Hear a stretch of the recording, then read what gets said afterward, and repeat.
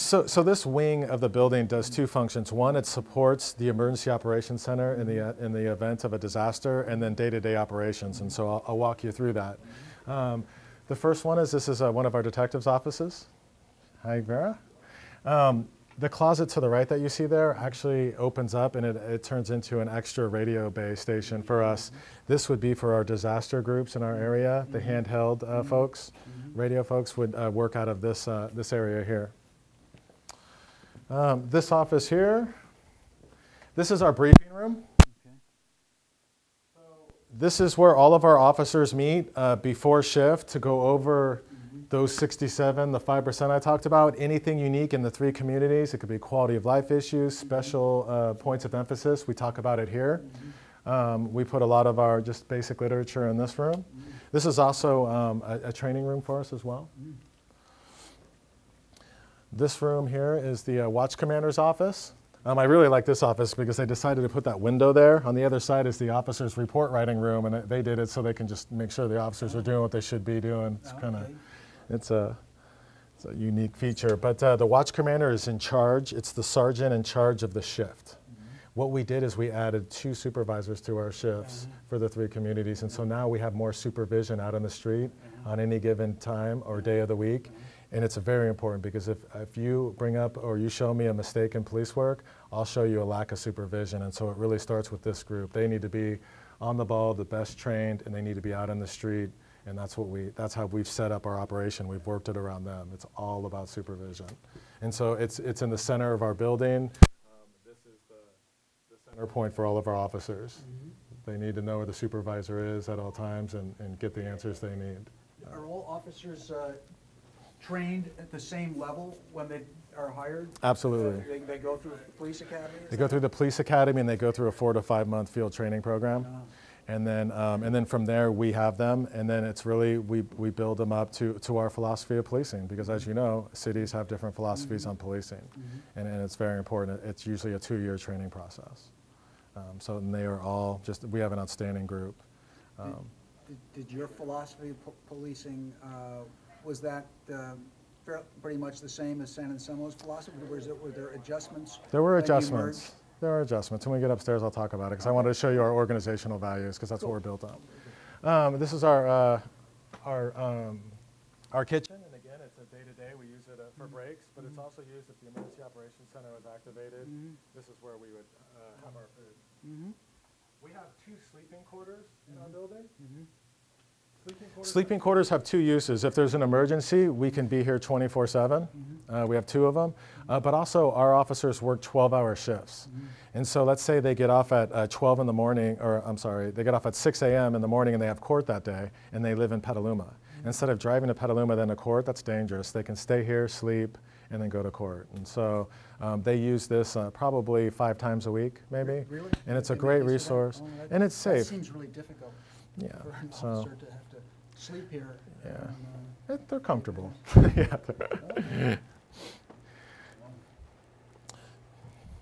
Here, this may not seem like a lot, but this building wasn't bricks and mortar. When we started to talk about Measure E, it was about what do you want? And our community wanted a state-of-the-art facility that had those redundancies, the technology to take policing to the next level, computers in the cars.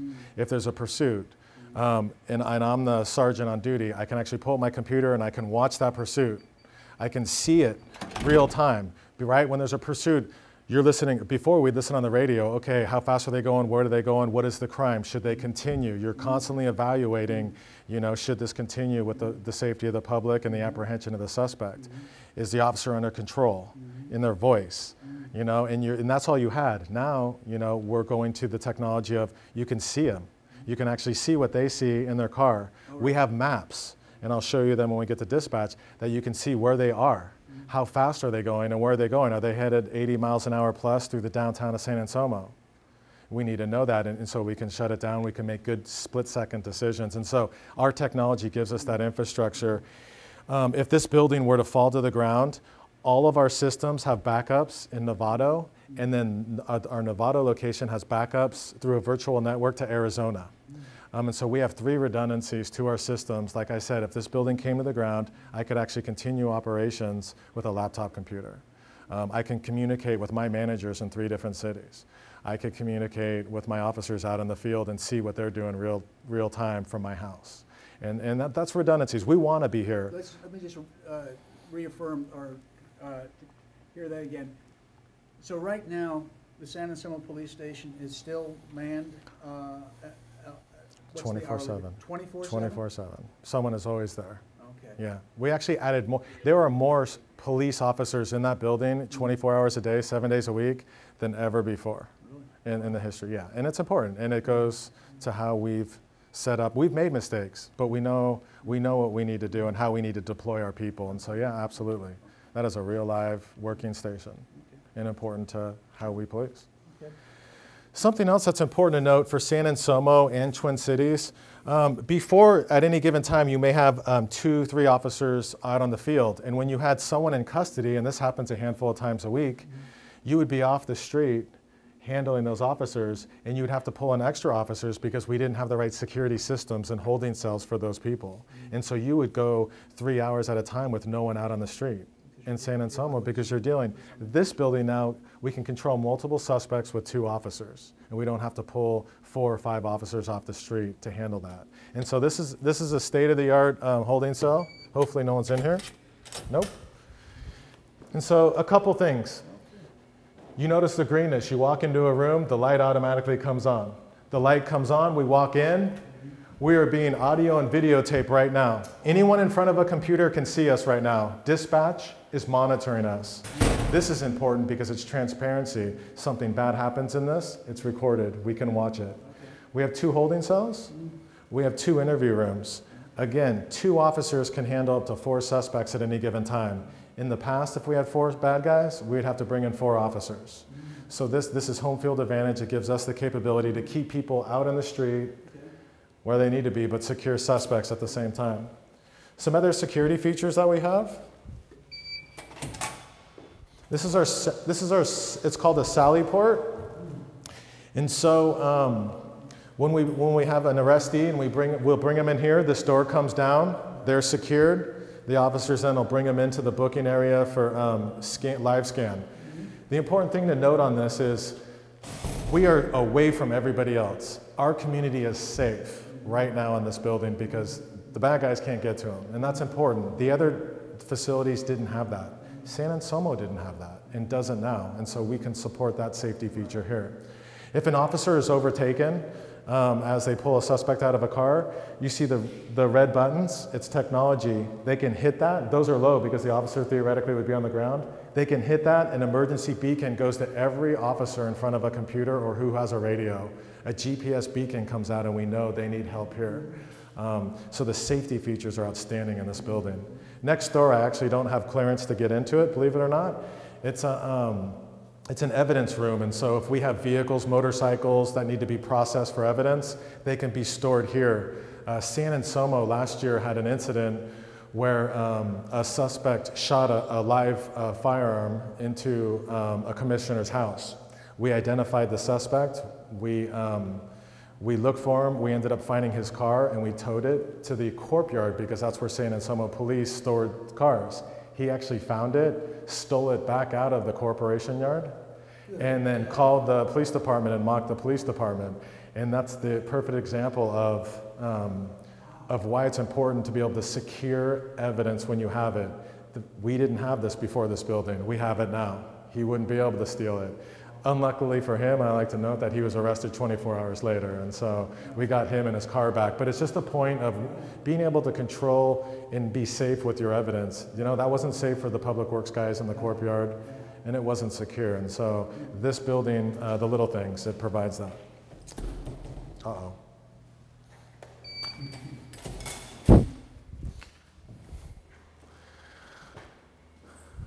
Something else that we have, it's called Live Scan.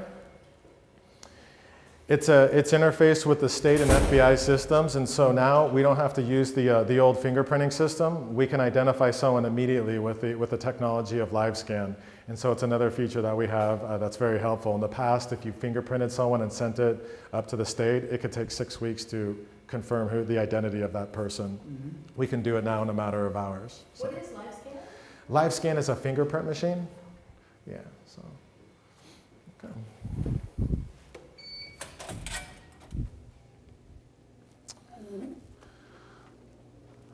This is our, you may have heard of like the CSI show. This is our crime lab. Again, I don't have the authority to get in there, but it's just a small room. It's maybe 6 feet by 8 feet. And that's where we identify, if we have evidence in burglaries or crimes or blood evidence, it's stored here, and we have technicians on site that can process the evidence. And are you doing that regularly here? Absolutely. No, absolutely. You do it here? Okay. Next to it is the evidence room, and these are temporary. What happens is if an officer has evidence, they'll bag it and tag it here. They'll put it in the temporary evidence lockers, and then it's secured on the other side. Another important thing, evidence. You get in trouble as a police department, it's evidence. You have to be able to track it, know it, and where it is at all times. The other buildings made it difficult at times. This building now houses all the evidence for Central Marin Police Authority. It's stored here and also on the other side. From the janitor's office all the way to the glass right there is another large storage area. And so a lot of the downstairs, what you'll see, is storage. It's storage to keep stuff on site. At our old building, we didn't have enough storage. We actually stored evidence at a rental shed in Corte Madera in Larkspur, off-site. It cost us money for rent, and it wasn't a totally secure location. And so now we can keep everything here. Again, one of our, we have 4 detectives. This is another detective's office. Just a basic little working area for our officers. We have 2 lieutenants now in our command structure. Lieutenant Menares is in charge of patrol operations, the officers here at Larkspur. And then we have Lieutenant Smith, who is in San Anselmo, stationed there 24/7 for patrol operations there. Just another, it's just quickly, you know, officers go to briefing, they come down, they have their mailboxes, their radios, they have their patrol bags, and then they can just go straight out the door.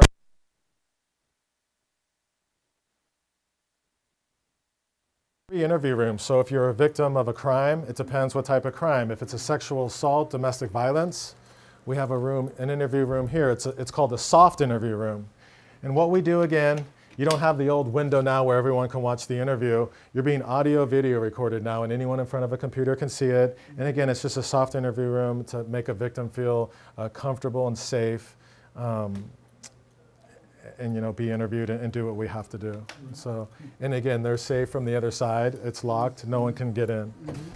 And then if you're a victim of, let's just say it's of an auto burglary or an assault, we have 2 interview rooms. They're just basic interview rooms, but same thought. It's just a table and a chair, and we can. Okay. So something else we had, you asked me earlier, did we have anything in mind for expansion? And this is where it came into play. Measure E paid for technology, and part of that technology was dispatch. When we had to move from our old facility into a temporary facility for the construction of this building, we had to house our dispatch center somewhere else. And it was going to cost us about $250,000 to do it. San Anselmo had the same dispatch concepts and equipment and options for us. And so they reached out to us and said, hey, we'll let you, you can house your dispatch center with us for $1 a year. And that started the story now of 1, the consolidation, but 2, dispatch. And so now Measure E paid for $500,000 worth of equipment for our dispatch center. But what we did is we got state grants for $500,000, and we used that monies to build this center to offer a chance to expand in the future, to give us options. And the options are, it could be anything. It could be from San Rafael to the Golden Gate, you know, just 1 dispatch center. Oh, you know, I'm the sorry, capabilities to actually do it. Tell me that again. You're saying that you have the funds available We actually to have expand? We actually have the capabilities right now with the state grants that we have that I'm about to show you. We actually have the capabilities to dispatch from San Rafael to the Golden Gate. We have the resources and technology and equipment in this building right now to do that. And it just gives us flexibility and options moving forward. But I want to say that your options to not to build another. No, it's here now. It's here now. And the other important thing is those were decisions like that, not to use public funds. This was a bond measure. And knowing that, you know, Corte Madera and Larkspur residents are paying for that bond measure, it was important to use other funds to give us, when we thought about options, to use funds for those options, not the bond funds. This was a $20 million project. We came in at $18 million. We just finalized it. We're giving back $2 million back to the bonds to pay them down. And so we were 6 months ahead of schedule. We saved $2 million and paid it back to the citizens. And again, it just goes along the lines of doing things the right way. Great. And I think it goes to like what you touched on of the oversight, having a lot of people looking at this thing and making sure, asking the tough questions and holding you to it. And so it's exciting. But this dispatch center will show the technology that I've been talking about. We're on the other side of the lobby now, again, ballistic glass, but you also want it friendly and approachable for community members. We have someone that is up here during the business hours. If an emergency happened, the office here, this position, this is the dispatch supervisor's office, and you have 3 consoles here. They can all support each other and answer the same phone calls. And so if you had a big disaster, you know, you'll get 100 calls within 5 minutes. They can all support each other. We've never had that before. And it's a great resource. It's a really good setup. It's the voice over internet voice technology that we have. If there was a disaster that happened, we could just you could just go down the hallways and everybody can support everyone on the phone systems. It's just a really great network and system. Hey, gals. So this is our dispatch center. We have 3 full stations here. What a full station is it doesn't matter if it's coming from Corte Madera, Larkspur, or San Anselmo, they all can do the same thing from each station. The supervisor's office is a 4-station. She can act as a full dispatch center too. So if, let's say we had 2 incidents at once in 2 different communities, we have the capabilities to handle it here. We have more resources here than say the city of San Rafael right now, which has a bigger population and more calls for service. And I guess everything would be Wi-Fi dependent, pretty much? Or No, we're in the fiber. So what we do is it's about redundancies. And so if there's a disaster and cell phone towers went down, we could lose communications. Right. We're in the fiber optics. We're in the ground. And so this system will not go down. It's more secure than a basic hard phone line, if you had to compare it. They're under the ground? Yes, yeah. Up top, when I talked about like the security cameras, when we went into some of the offices, dispatch will view our monitors, the middle monitors, 24/7, they rotate. Right. Over here off to the right, you can see it's connected to the internet. It shows you where all the units are on any given day, and you can see the resources that we have. This is over right there on the right Yes, screen? yeah. San Rafael Police? That's what, So there's San Rafael, San Anselmo, Fairfax, and Corte Madera, Larkspur, all Central Marin. connected We with can see each knowledge other. of each So same systems as you asked earlier. We have GPS mapping, and so you can see where the cars are at any given point. If you get a 911 call, it'll automatically show you it's at Sir Francis Drake and San Anselmo, you know, and so then we can map it out and see where the officers are. You get you have to set up a perimeter. You could actually set up your officers around a specific location. The technology is just really amazing with our infrastructure here, and so it's exciting where it's headed. You know, it's how you use it. All right. Very good. Okay. Now, is there upstairs There's too? just an upstairs, but it's really quick. It's really Okay. quick, and then we can get to. Okay. So downstairs is dispatch. It's evidence and storage, patrol. Upstairs is the support services side of the operation, and so it's myself, it's the detectives, it's my captains, in the locker rooms. Okay. Again, something else that's neat, like you look on the outside and you see the 2 cupolas or the towers, and Right. you go, what are those? Yeah. You know what they are? They're natural light. Here's one right here. Oh. During the day, if you weren't here, I would have all these lights shut off because we have natural light on both sides and up top. And it's not built to be gaudy, it's built for natural light. And we conserve energy. In our old facility, we paid about $20,000 for PG&E. It was 5,000 square feet. This is 17,000 square feet, and we pay the same amount. Who was your architect? Eric Glass Architects. He's out of Santa Rosa. He's amazing. And he was the one that did the needs assessment in 1999. And he stayed with us all the way through. Just really quick, this is a fast one. The 3 offices to the left are our detectives. I have my 2 captains.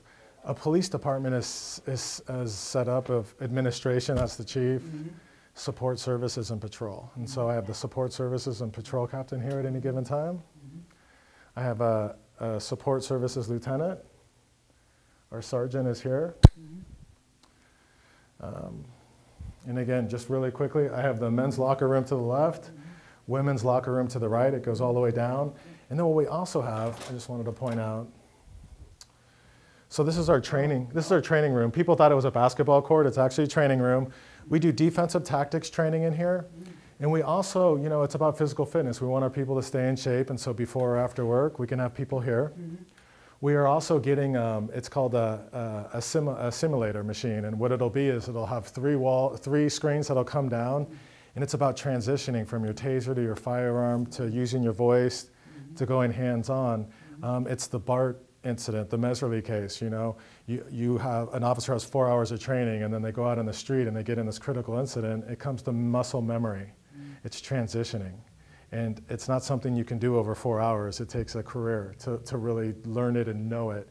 And so we take it very serious, and so we're going to have training and machines like that that'll support us on a daily or weekly basis just to run our personnel through to really learn that muscle memory and give them the skills that they need. And so this room is very important.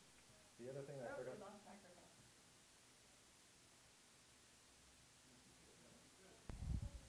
There we go. Test. Got me? Yep. I think the other thing that I needed to mention, it's about money and it's about training. Training's the #1 issue for us. Money probably being the #2. This building, we now bring Peace Officers and Standards and Training does our training in the state. They mandate and monitor our training. We now host training regionally here in our building. What that means is we don't have to pay for it. Our officers can get trained by in-house here, and we save about $25,000 a year doing that. And we basically bring people to our building to do the regional training because it's state of the art and we have the facilities to support that. And so it turns into a moneymaker for us. As part of the accreditation, as if they were part of the police academy, or are they in the training process, or are these already officers who are? So post certifies training, and so let's say it's use of force training. They certify that training program, but we can host those trainers here and actually train our people and train others in this region at this facility. Because post, they need the facilities to put on the trainings, and so now we've become one of the regional areas for that training. And so it's good. We don't have to send people away and pay for them. They can come here, we save $25,000, and we actually, you know, train our people on site. And so this room and then downstairs in the community room are the 2 areas that provide that training. Well, that's an interesting So it's a neat topic to touch base on. I'm not sure right now. We're kind of, we're been doing quite a bit of touring here. But I had wondered about the training and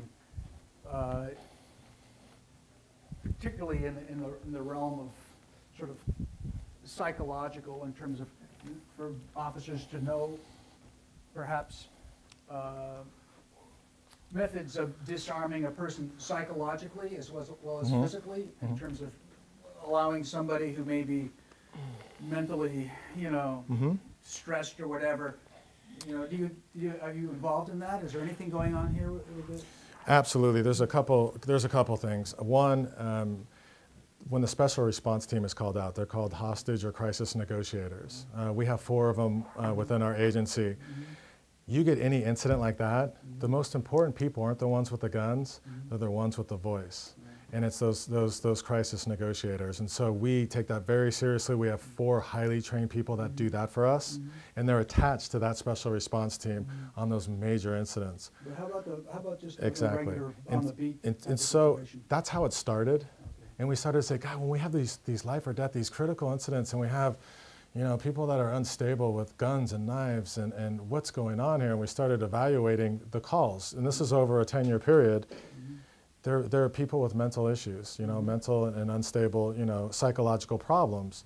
And so interestingly enough, in 2008, we actually brought it and supported it, got the support of the community, said, hey, with Measure E, we want to also support services. They supported a school resource officer for the next 40 years. The second thing was crisis intervention team training. It's psychological training for those that are that have psychological issues. Talking, communicating, identifying it as an officer, and figuring out how you're going to proceed and handle that incident. It's called crisis intervention training. The base course is 40 hours, and then it continues on an annual to biannual basis for officers. the community said that's very important, and we think you need to, as a police department, you need to be aware of that, because it's not about just shooting. It's not about shooting people. It's about, you know, solving an issue in a safe manner, and that's key to the training. #1 issue for our community. And so now we actually have training annually. It's supported by Measure E. And so yes, most agencies, you'll have 20% of their agency is trained in CIT training. Our whole department is trained.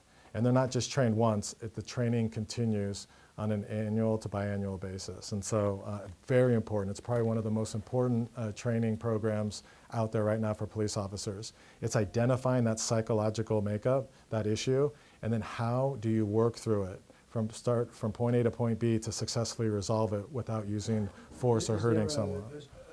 A specific place, school, or an instruction team that handles that? Where does that training take place? We're able to do it within the county, and so they'll come to us. But yes, there's a specific program to it, a specific instruction, a certification, and it evolves every year, right? It's what's happened that year, and God, you know what? We need to advance our training. You know, lessons learned, and so it's constant. It's really good. You touched on the most important thing for us as officers and what we do. It's that.